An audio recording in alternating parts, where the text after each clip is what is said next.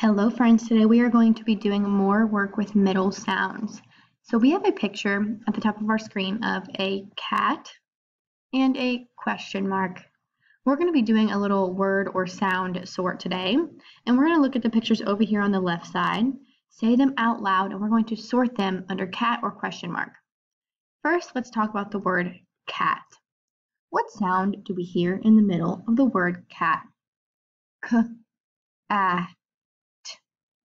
What vowel sound do we hear in the middle? We hear an A. K, a. We hear the A sound. So when we're looking at these words over here today on the left side, bug, mop, pan, tub, and can, we're going to sort them, and if they have an A in the middle of their word or an A sound in the middle of them, we are going to put them under cat. If they have a middle sound other than the letter A or A, we're going to put them under the question mark. Let's get started. Let's look at our first picture. Bug.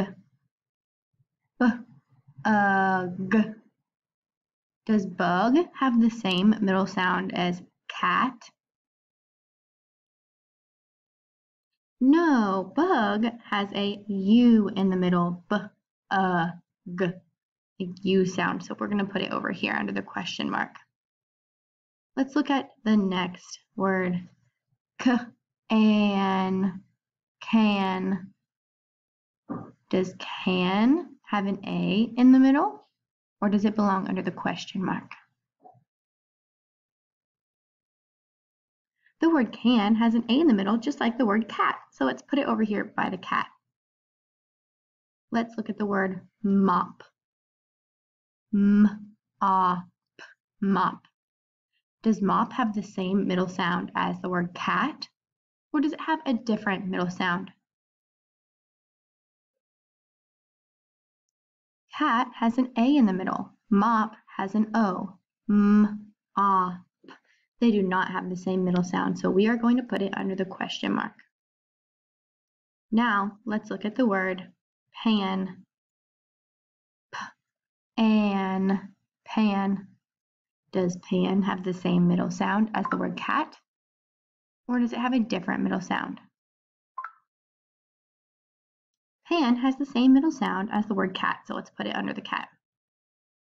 And last word, tub. Does tub have the same middle sound as cat, or a different middle sound? Tub has a U in the middle, so it goes under the question mark, has a different middle sound than cat. So today for your guys' assignment, you're going to be doing something similar.